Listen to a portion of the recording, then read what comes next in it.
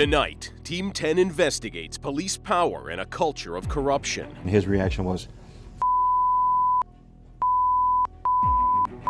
then he said, why the you have to tell me? They have the power to take away our freedom. I said, he stopped this girl because she's cute. The power to exert influence. How about if you have sex with me? I mean, that's what he said, right in front of the younger officer. Some are accused of abusing that power. We pulled up to my house and I gave him oral sex. Predators allowed to persist. How early on in your training did this occur? Since day one. Hidden behind a badge and a gun. There's a hint here of some sort of corruption, some level of nepotism and favoritism and pulling strings. Accountability has been promised. Is it possible to do what you're saying with that culture? It's a scandal that has already cost San Diego millions. Do you feel that the police department created this culture of liability that you now have to defend? And left a sobering question hanging in the air. Who will guard the guardians? Good evening. I'm Team 10 investigator Mitch Blacher. New sources, new video, and relentless reporting are giving us an inside look at how the San Diego Police Department upheld its symbol of protection. One cop is already in prison, another faces multiple felony charges, all as the Department of Justice conducts its own investigation into police culture. Our investigation begins with a man you will recognize, that convicted cop. His story serves to peel back layers of corrupt culture that allowed some cops to abuse their badge and assault women while on duty, all as others allowed it to happen. They call it the Code of Silence. You're about to see deep inside the San Diego Police Department's inner circle. Do you have concerns about your safety and your family's safety, though, as a result of coming forward? Yes, to this day. You'll hear from current and former officers as they describe the disease a corrupt culture inflicts on a city police department. What do these friendships and these connections mean for the public when it comes to the community and its police department? It means the public has a corrupt police department. That's what it means. That's what it is. There are allegations the most powerful weren't held accountable. We were told not to by some people. Okay. Who told you not to? Higher up in the commands. Okay. How high up in the commands? All the way to Chief Lansdowne. Much of this peek behind the department's veil comes courtesy of officers who were not part of the club, and those forced to testify in depositions. You're either in the club or you're not in the club. If you're in the club, the department takes care of you and the department will go to bat for you. If you're not in the club, they'll hang you out to dry. Art Perea was one of the men left out to dry. His 17 years as a San Diego cop didn't hold much weight when he was accused of rape. You got the screw job. Yes. Because you weren't in the club. Yes. And then other members of the department who were in the club and who participated in this same kind of conduct Are still there. and they get protected and sometimes promoted. Correct. Despite it. Correct. Perea was never charged. He resigned from the department, yet now convicted cop Anthony Arevalos thrived, assaulting at least 13 women while on duty. Arevalos, seen here in a jailhouse deposition, said his behavior was learned. How early on in your training did this occur? Since day one. He claimed he was almost encouraged to abuse his badge, dared to see how long he could get away with it. His former partner, Francisco Torres, said in multiple depositions that the department's most crooked cop had one huge advantage. He was more than in the club. He was close friends with his supervisors. They would go out and, I guess you can call it, party together, go drinking, go bar hopping, go see women together. Those relationships and the department's code of silence would be tested time and time again with Arevalos, first when he was accused of photographing a mentally ill woman as she performed sex acts with his police baton in the back of his squad car. He had his Polaroid out, and when I got there, the female was in the backseat again, naked, with her handcuffs in front of her, and she had the baton. He admitted to that conduct, correct? Correct. And you thought that conduct was serious, correct? It was serious. He was doing it in a joking manner, but yes. This is Arevalos' former supervisor, Lieutenant Rudy Tai. It's a name you'll hear again. I believe they were serious. We were able to correct that type of behavior. So your impression was that Officer Arevalos' behavior had been corrected in this regard, is that right? After your counseling with him? Yes. Torres also told his supervisor, Sergeant Danny Hollister, about what Arevalos did. And his reaction was, then he said, "Why the you have to tell me?" And literally my jaw dropped, thinking, really? I'm not supposed to tell you when something like this happens? We have no written documentation that ever happened. It's an allegation. Under oath, San Diego's Deputy Chief David Ramirez said the baton incident was never fully investigated. He described a confidential meeting with Chief William Lansdowne. According to court transcripts, Ramirez said to Lansdowne, quote, "We have a problem." Lansdowne said, "I want to do one thing and one thing only. Find that documentation." The chief never told you, "I want to know if this is true," correct? I don't remember him saying that exactly, no. And the chief never said, "I want to find out if somebody was covering for Anthony Arevalos," correct? Objection argumentative. I don't remember that being part of the discussion. Arevalos stayed on the street where he'd periodically pop up on internal affairs radar, whether it was for having pornography on his computer or women's underwear in his locker. He seemed bulletproof. Because of the fact that he was in IA so many times and so often, he referred to himself as the Teflon Don because nothing would ever stick to him. It's how Perea said the club was supposed to work. You're Teflon. Meaning what? Nothing sticks to you. You can be accused of almost anything and you'll get by. You'll be all right. It worked again when Arevalos pulled over a 16-year-old girl in La Jolla. Chief Lansdowne was asked about it when it was his turn to testify. As I recall, he said that Officer Arevalos, according to the father, made this young lady bend over inappropriately and was looking at her behind. Hundreds of upskirt photos were discovered on Arevalos' cell phone. They show his fetish for this type of traffic stop. Almost all of them went unreported, but that 16-year-old girl's father was friends with a cop. That officer, Art Bowen, filed a formal complaint. 5 years later, sex crimes detective Lori Adams interviewed him as she investigated Arevalos' conduct. Bowen described how command handled the incident.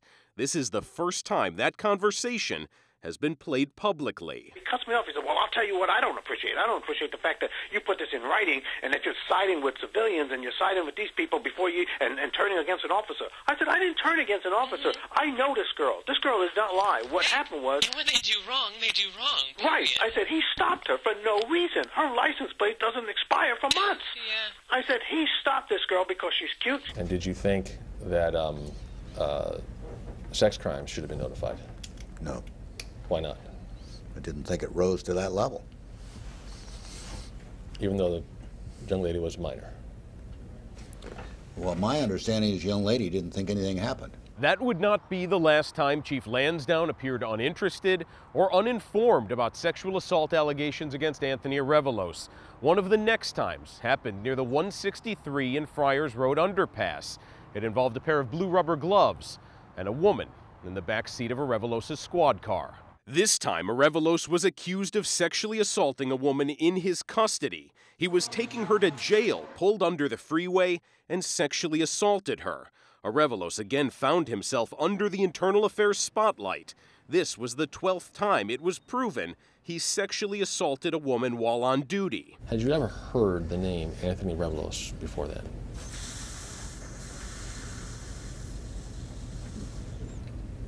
I don't believe so.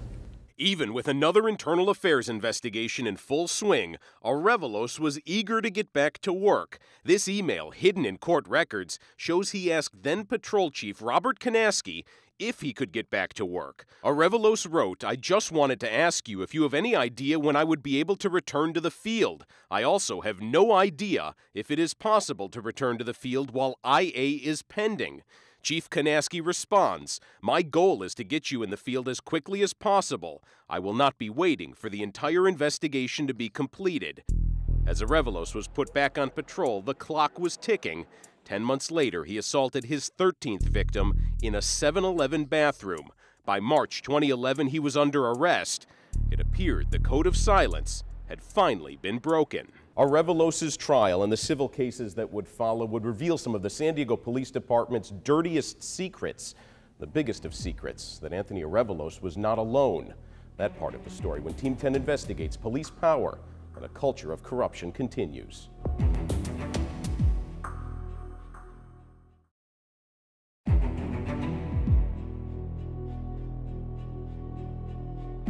The code of silence was starting to crack. By the time Anthony Arevalos was sent to prison, San Diego police officers had had enough.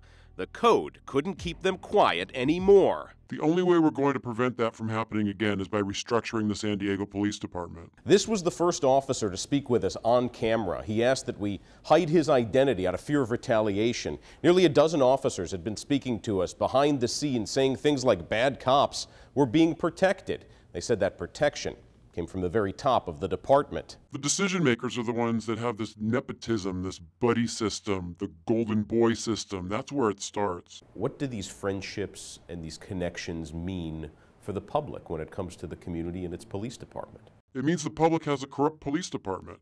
That's what it means. That's what it is. The officer mentioned one case where gang unit detectives covered their colleague's DUI. One of the detectives was under the influence of alcohol, driving, and hit an electrical box.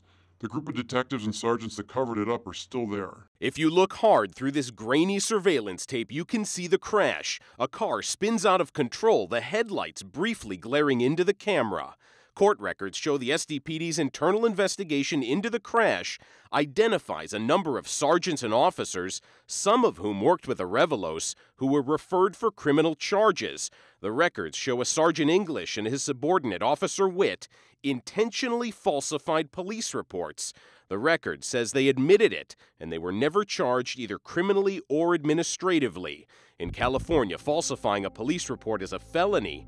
Ironically, Anthony Arevalos seems to offer a reason why this kind of corruption was tolerated. He said everyone involved was in the club. Did that also go to deputy district attorneys? Of course.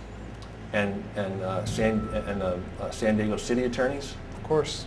And their investigators? Yes. There were other scandals that appear to fit the profile Arevalos describes. Take the ticket-fixing scandal. A San Diego County deputy DA got probation. The San Diego cop who made her traffic citation disappear no longer works for the department.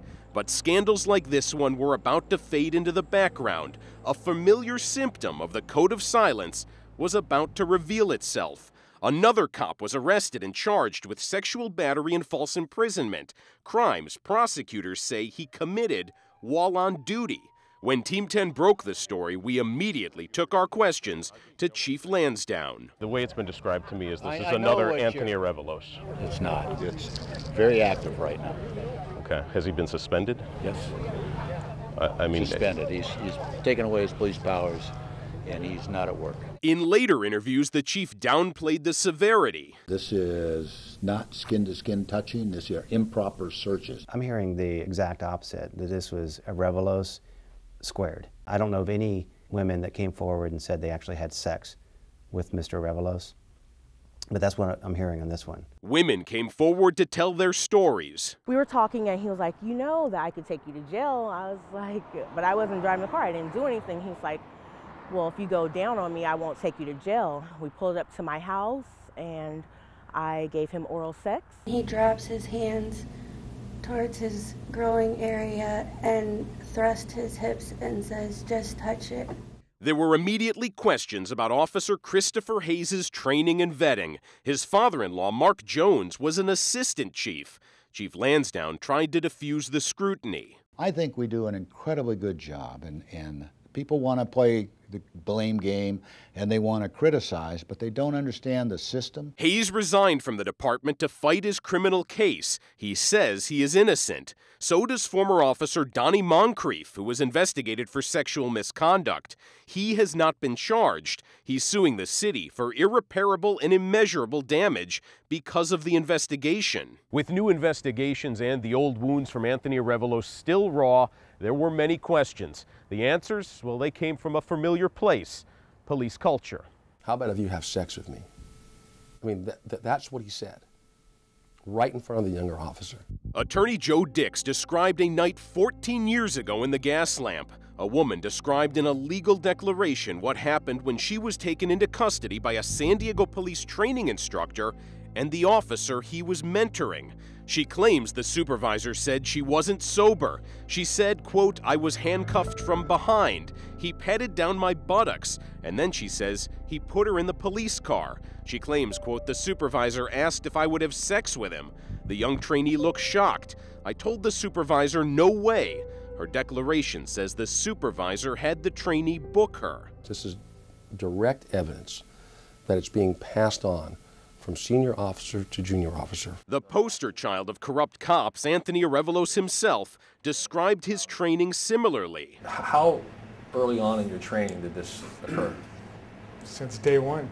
There were also new questions about the group charged with investigating the type of sex scandals plaguing the department. This series of frat house-style posters hung in the sex crimes office as Arevalos patrolled the city. Two make light of women victimized by the date rape drug Rohypnol.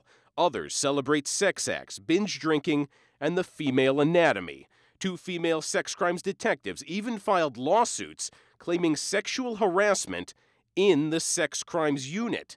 The man in charge of that unit was someone you may remember, former Arevalos supervisor Rudy Ty. They would go out and, I guess you can call it, party together, go drinking, go bar hopping, go see women together. Throughout it all, the public's police watchdog also proved to be toothless. A San Diego grand jury concluded the Citizens Review Board is failing in its mission as the public's watchdog of the San Diego Police Department. Current and former board members talked to Team 10. The people's check of the police department doesn't work. Correct. It's not working. There is no check. I think there's a lot of opportunities for officers who are given a lot of authority to abuse that authority. The board's own data shows that in 2001, it reviewed as many as 133 allegations against officers. By 2009, that dropped to 46. The city was about to literally pay the price. Coming up. To me, it seems like I'm being stalked by the city. A victim under surveillance. For people who would say that it's insensitive for the city attorney to put a sexual assault victim under surveillance, you say what? It's not being insensitive, it's preparing for trial. San Diego on the hook for millions when Team 10 investigates police power and a culture of corruption continues.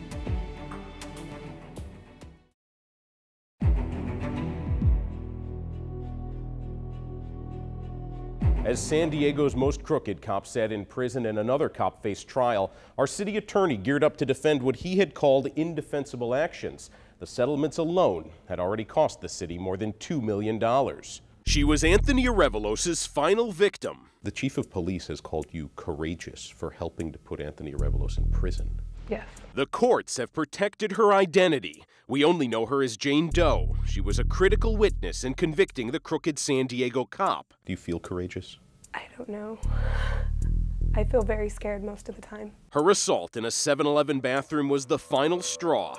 The code of silence could no longer protect Arevalos. We're responsible for what this dirtbag did, and we have a victim who's a hero.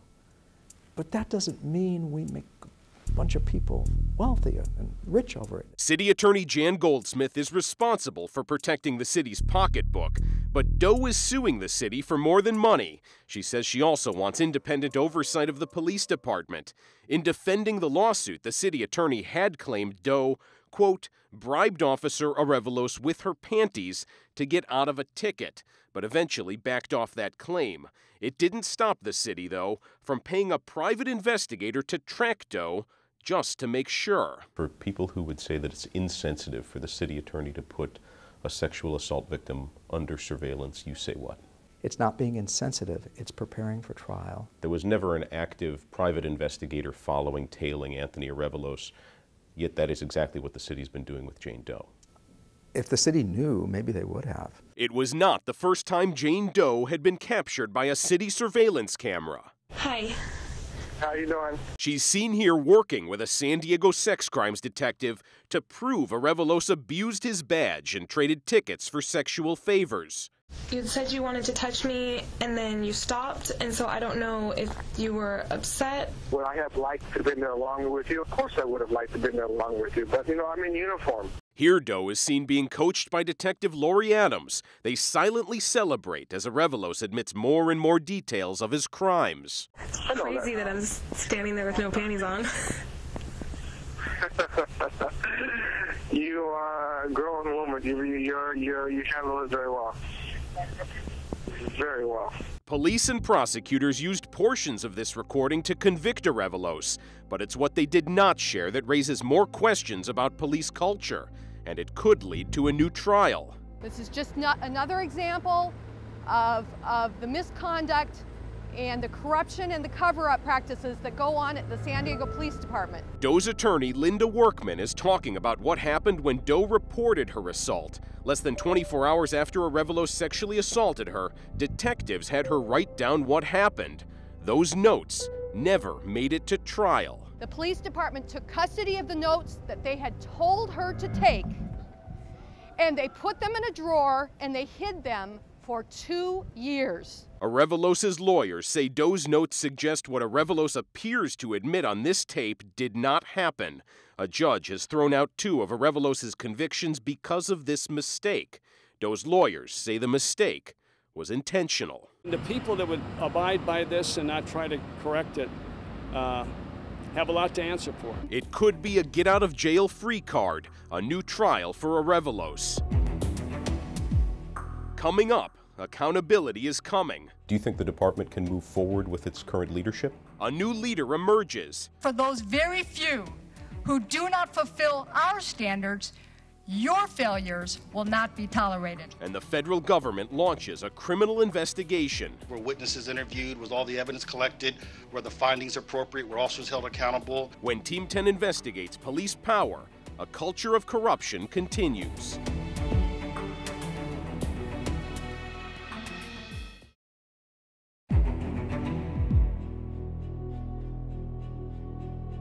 At the height of the police scandal, San Diego's new mayor-elect had enough. Is it possible to move forward with this leadership? I'll be evaluating all leadership in all departments here in the coming days and the coming weeks. That's part of my role as the mayor. Chief Lansdowne plainly said any decision about his future was out of his control. Every time there's a problem, people want to play the blame game. I get that. Let me make it real clear. I'm an at-will employee. I can be released for absolutely any reason. You don't need a reason to release me. His last day on the job, the chief faced his final scandal. A police officer was arrested and charged with drunk driving. The police spokesman broke the news. Well, she was passed out in her vehicle. The decision to resign was the chief's, and the chief's alone. I told him that I would support his decision. It only took a day to announce Chief Lansdowne's successor. There was no national search. The mayor-elect said the right person was already in the department. Congratulations, Chief. Thank you, Mayor. There were immediately questions about whether Chief Shelley Zimmerman was part of the problem. Her rise in the department took 31 years. You're either in the club or you're not in the club. She talked a good game. For those very few who do not fulfill our standards, your failures will not be tolerated. She brought back the Professional Standards Unit, the anti-corruption arm of the department, which Lansdowne dismantled to save money. She welcomed outside help, including an audit of police practices and procedures from the Department of Justice. We're all for it. She ended up getting more than an audit. It's not every day you see an attorney welcome a federal investigation into his client.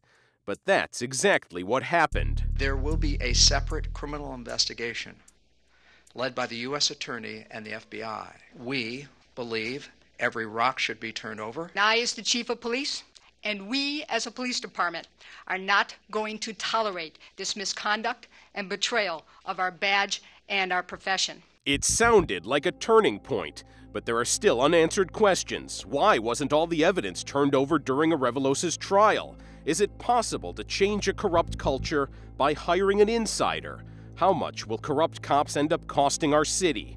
The Department of Justice has already started work. We're just begun. We'll let the facts speak for themselves. They've pledged to root out corruption. We will call it as we see it. And make sure an admission like this is never made in San Diego again. How early on in your training did this occur?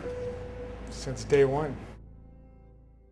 There is no timeline for how long that DOJ criminal investigation will take. As for the police chief, she has already started holding community meetings designed to gain the public's trust back. Team 10 will, of course, continue to investigate police culture and conduct. We could not do it without courageous and ethical cops who have already come forward, tired of seeing their profession marred and reputations tarnished. They are watchdogs on the inside, shining light in the darkest of places. For all of us at Team 10, I'm Mitch Blacher. Thanks for watching.